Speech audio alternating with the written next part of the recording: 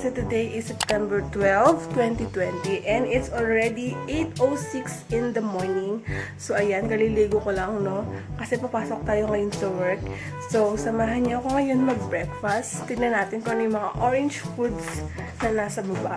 So kakain tayo. So ito yung mga kainin kong orange. Meron ako dito mac and cheese na instant kemerot.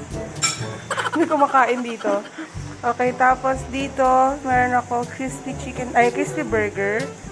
Tapos, meron akong pineapple orange na drinks. And, kain tayo ng sunkist. Tongkan. Ano ba yan? Sa ganun. Okay, so, lutuin na natin itong ating mac and cheese. Ito na ngayon yung ating crispy burger. So, ayan. Lagyan na natin sa ating pan. Main ka ba? Ayan. Kumakalit ang aming kusino ngayon.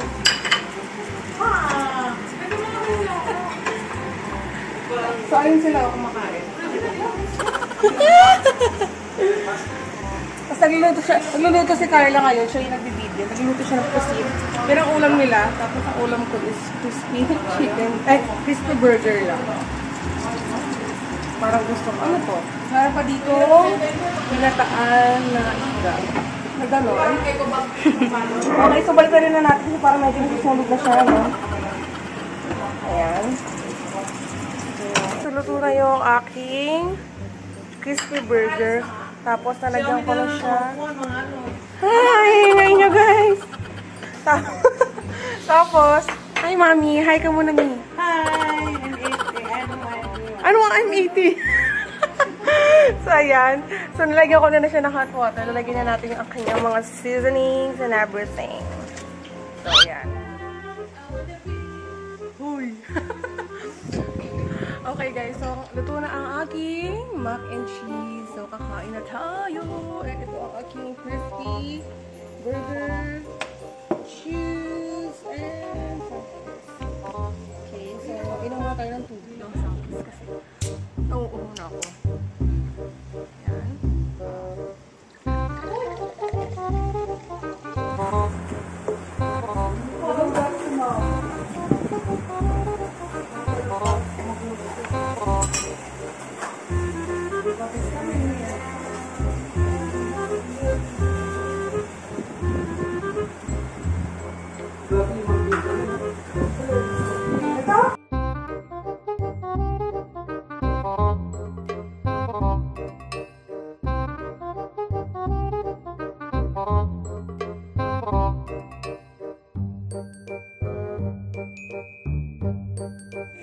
So, ubos ko na yung aking mac and cheese. Nilagay ko yung mga basura ko dyan.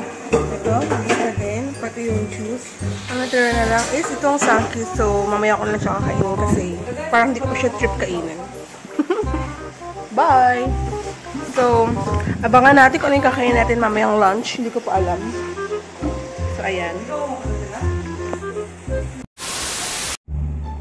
Hi guys! Good afternoon. Ay, good morning. So, ngayon, it's already 11:43 na ng umaga. So, magtatanghali na guys. Hindi nagugutom na ako kasi after breakfast, wala pa akong kinakain ng merienda or anything. So, ngayon, iniisip ko kung ano yung kakainin ko ng orange food for today. So, baka mamaya lumabas lang ako. And paghahanap ako ng orange food na pwedeng kainin. Na orange food na pwedeng orange food na pwedeng kainin. So, ayan. So, ayun guys. Yun lang. Update lang yun. So, see you later mamaya sa lunch. Hi guys! So, ayun lang nga, kagagaling ko lang sa labas and bumili na ako ng aking food na kakainin ngayon. So, sa 7-Eleven na lang ako bibili ng mga food. So, unahin natin dito. Meron akong binili na corn dog sa 7-Eleven. Ayan. Tapos, meron din akong binili nuggets. Nuggets nila. So, ito yung sauce. So, hindi natin siya gagamitin kasi hindi naman siya orange. So, ayan. Tapos, ito. Bumili lang din ako nito. Kanilang busog meal na ginili. So, orange naman to, diba? Orange naman yung ginili. So, magkakaroon tayo ng magic na kanya.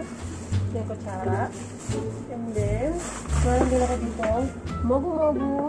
Tapos, kung hindi natin nakain na prutas kanina, so, kakainin na natin siya mamaya. So, ayan. So, na-disinfect ko na rin yan. So, disinfect ko na kamay ko. And then, kakain na tayo! Okay. Okay guys, so ito na yung mga kakainin ko. So, minix ko na itong aking busog meal sa kanyang ulam. So, naging color orange na siya. Orange siya. Tapos, ito na yung aking mga iba pang orange food. The corn dog and nuggets and mogo-mogo and fruits na sangkis or pongkan. Ganun.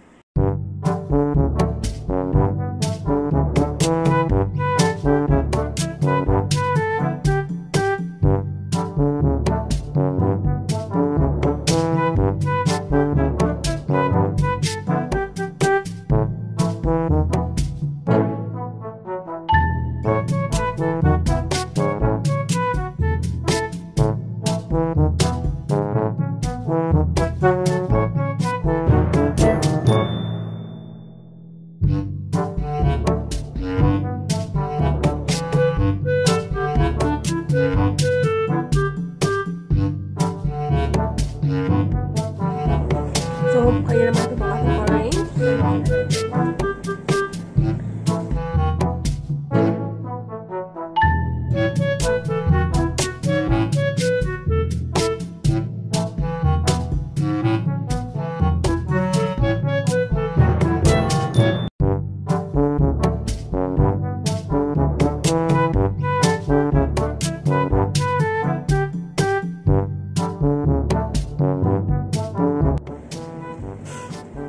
Okay guys, hi! So, tapos na. Ubus ko na yung aking mga orange food. Ubus ko na ang aking lunch. So, ayan. So, sobrang ako nabusog. Nabusog ako guys. So, ayan.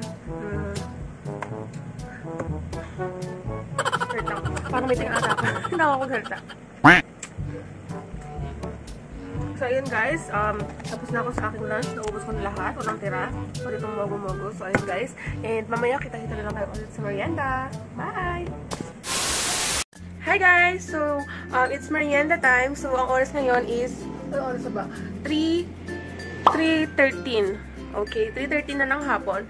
And then ngayon is magme-merienda na tayo. So, meron ako ditong Doritos na taco flavor. Ayan. And then, meron ako ditong Cheetos na maliit. Ayan. At meron ako ditong Cal cheese. Cal cheese na cheese wafer. Ayan siya. So, ngayon, ano ba kakainin ko dito? Siguro ito na lang muna ng Doritos kasi hindi ko matitikman yung Doritos flavor. So, kakainin natin siya ngayon. Ang ating merienda. So, ayan. Hindi ko pa siya.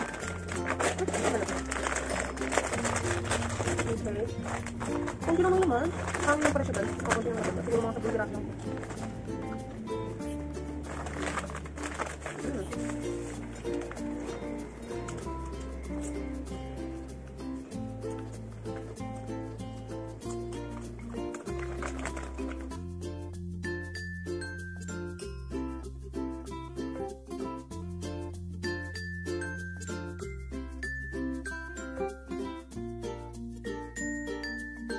Okay guys, so tapos na akong kumain. So meron pang natirang cow cheese na wafer. So dalawang, ano pa siya? 6 na sticks pa yung natira ng cow cheese ko. Pero masarap siya. Kaya lang busog na ako. Hindi ko na kaya. And then hindi ko rin nakain yung Cheetos ko. So itong Doritos ko is ubos na. So ayun, siguro kakain ko na lang siya mamaya. Mga midnight snack, gano'n. So ayun. And samahan niyo ako ulit mamaya sa aking dinner. Okay guys, so ayan. Ito muna for our merienda.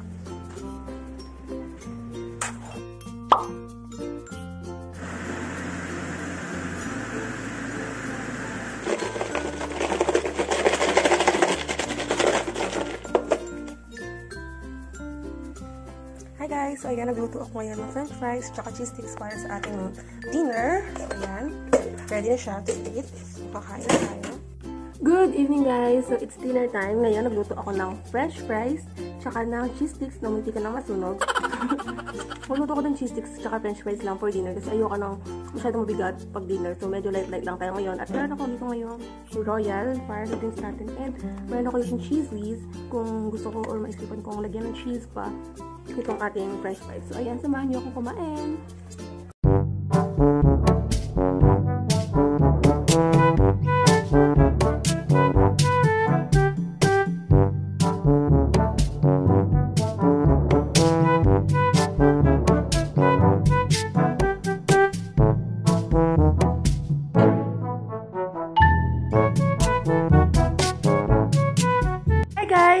ayan, tapos ko nang kainan itong aking french fries tsaka cheese sticks. Simut na simut siya. And then, natapos ko na ding inumin itong aking royal. So, ayan guys, grabe, sobrang busog ko ngayon guys. Sobrang dami ko nakain at nag-enjoy ako sa mga orange foods na kinain ko ngayong araw. So, I think this concludes our challenge for today. So, I hope nag-enjoy kayo sa aking challenge. So, kung gusto niyo po yung mga ganitong klaseng challenge sa aking channel is i-comment nyo lang dyan sa baba, and then don't forget to give me a like, and then subscribe to my channel and click the notification bell para updated kayo sa aking mga videos. Bye!